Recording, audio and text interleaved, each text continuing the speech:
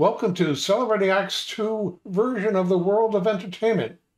My partner John Coleman and I are with our favorite Hollywood historian, Manny Pacheco. Hey, Hey, Manny, this is entertainment. What do you mean? Our Yes, version of our version. how yeah. dare Art? How dare Oh, you? How oh, dare you? Hey, Manny, not long ago we were talking about our favorite directors and favorite films and stuff. And we really never brought up the name Orson Welles, who many people think is, the best director that ever lived, but he had a really mixed career. Tell us about Orson. Orson Welles today is probably, along with Hitchcock, the most favorite topic of any film historian or film teacher. You know, when they're professors of film in Sure. colleges, Orson Welles' name always comes up. Now, I teach media studies, and I like to talk more about the more obscure names as opposed to a Hitchcock, but I just can't get away from Orson Welles. There is so much there. He was a boy wonder. At the age of 23, he was the toast of Broadway. He created a Haitian version of Macbeth that basically set the standard for Black artists to perform this fabulous Shakespearean play. He was a prolific voice actor for those great radio plays, often appearing in as many as 25 dramas a week, including as Lamont Cranston, the Shadow. Yes. He had the The ability to Shadow knows. cloud men's minds. Yeah. And he was also received a grant that was given during the Great Depression by the Roosevelt administration as part of the Recovery Act, so that he could then uh, assemble a brilliant team of actors, which he called the Mercury Theater Playhouse. Actors such as Joseph Cotton, Agnes Moorehead. I mean, just great, great actors that went on to have really wonderful careers. Norman Lloyd's another one. His partner was John Houseman, who turned out to be a great producer, director, and then wins an Academy Award late in his career for Best Supporting Actor for the film Paper Chase. Yep. And all the while, he was the host of a Sunday night program on CBS that featured a great stories from wonderful authors. So he might do a story like of Mice and Men from Steinbeck, or he might do a story from, let's say, I don't know, Ernest Hemingway, or any of the great storytellers that were big in the first half of the 20th century. you Yeah. you're using it. You sort of have introduced him with the word "but" capitalized and perhaps italicized by saying, Well, people almost force you to talk about him. And yes, he did have things that were notable, but well, why are you a little offish on him? because the two things he did, even then, they were controversial. His big moment came when he decided that he would run a play the day before Halloween on a Sunday night, Mm. which, by the way, wasn't even the most popular show on Sunday night. The most popular show at 8 p.m. on Sunday night was the Chase and Sanborn Hour, with really questionable stars in Charlie McCarthy and Edgar Bergen. And I only say questionable not because of their talent, but it's hard to fathom that a ventriloquist act would be popular on radio. I mean, Yeah. Yeah. that doesn't make any sense because it's a visual medium. But anyway, that said, that was the popular show.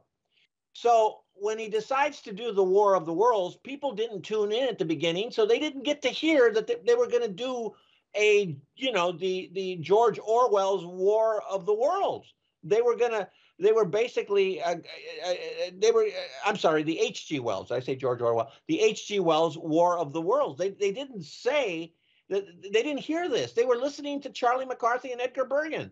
So that when the musical number came up, Nelson Eddy began to sing. People did what they normally do today with channel surfing. They would do the knob twirling, and they enter into the War of the Worlds as it happening with bulletins as they break. And that was really big in the 1930s because remember, we had the Great Depression, the Dust Bowl, the Lindbergh kidnapping, the onslaught or the onset of war that was about to happen with Hitler in Europe. So lots of really negative things were going on.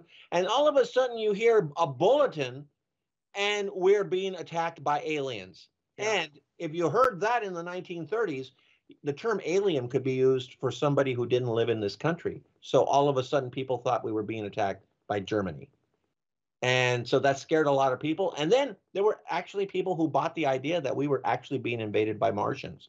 And so this made a name for Orson Welles. He became an international star overnight. RKO came calling.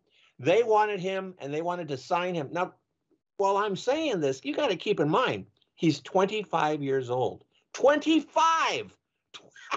He's a kid. And they sign him to a film contract on the hopes that his first film will be a cinematic version of War of the Worlds. Well, he got in so much trouble with War of the Worlds, the last thing he wanted to do was a cinematic version of the piece.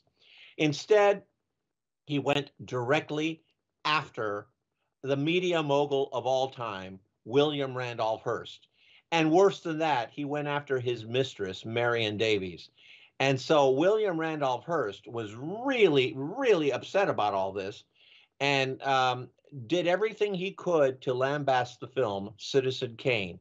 And he would do things like if a movie studio wanted to release it or a movie theater wanted to play it, he would take away the advertising in his papers. And he had papers from coast to coast. He could ruin a business by taking away their advertising. So nobody ran the movie until finally they did, like a year and a half later.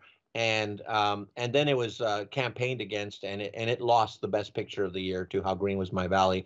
And by that moment, now he's like 28, he became a has-been. Nobody wanted to touch Orson Welles. Yeah, kind of a tragic story. Yeah, and then from that point, it's just a long journey down. Yeah. The Magnificent Ambersons, which was his next role, he made the movie, and then Zanuck basically just changed the ending without consulting him, which was very tragic.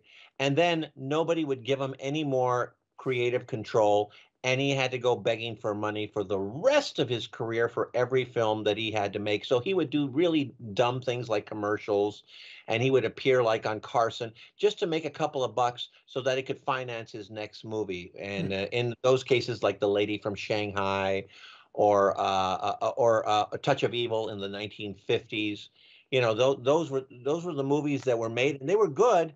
But now you're seeing a bloated Orson Welles. He doesn't look healthy, and it's just a really sad journey that here's a flaming star of an actor who became a has-been at age 30. Wow. It's just tragic. Yeah, and yet he's remembered for his accomplishments before that. I think off screen, I think you described it really well off screen, and I had never thought of in terms of this as a meteor, brightly shining and then crashing to Earth or disappearing with a bright tail, and it was the tail that kept him going for another 30, 40 years.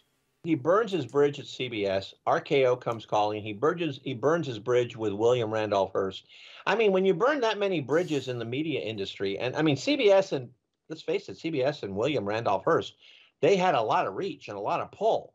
Yeah. And RKO got burned by the whole thing. Herman Mankiewicz, even though he wins an Oscar for best writing for Citizen Kane, never really writes another script again. I mean, a lot of people were hurt. The only one that kind of was unscathed by the whole thing was John Houseman. But I'm telling you, he would have to work the rest of his life doing menial type things for screen appearances just to try to raise enough money for his next projects, whatever they may be. Yeah. Well, that was a pretty maudlin look for this show. It's a downer. I get it. But you know what? Every so often, you talk the truth. Most people remember him as for his bright, shining moment. Yeah. And then the rest of it was tough. I remember watching him, not with the thoughts that he was a has-been, on Carson. I remember seeing him there, looking a little rotund, and I think even smoking a cigar, maybe back in the day. and just looking like he was tired. And then after he was done with Carson, he'd make a trek over to Pink's and have himself a couple or 4 or 5 hot dogs. Yeah. Yeah. I mean, I'm not kidding when I say that. And Yeah. I didn't mention one more film he did that, you know, belongs in that pantheon of his legend, and that's The Third Man. I mean, he was very, very good with The Third Man. He was very lucky in one capacity. He never lost the friendship of those Mercury players. So he worked with Joe Cotton, and Joe Cotton was very loyal to him because basically Orson Welles discovered Joseph Cotton, and he worked with Agnes Moorehead. He worked with Norman Lloyd. And Norman Lloyd went on to, you know, for 106 years, you know, as a director of Hitchcock movies and as an actor. I mean, so, you know, the people that came out of his work went on to do some really wonderful things, and they remained friends with Orson Welles. But, you know, friendship doesn't translate to, you know, money, you know, in terms of producing films. And that was the real rub for Orson Welles. And I think that really broke him. I think that broke him as a creative type. And that's the sad part of the story, I think. Well, here's to Orson Welles. I remember his best work. Remember him fondly. Well, that's great. Anyway, yeah, let's raise a toast to Orson Welles and the movies he made and really the impact he had on screen and with radio audiences as well. So let's employ a little magic, movie magic. Raise our glass, and everybody raise your glass to Orson Welles. Yeah. Thank you. For more on Celebrating Act Two, visit our webpage, follow us on Facebook, subscribe to us on YouTube, and tell your friends. Celebrating Act Two is the user manual for the second half of your life.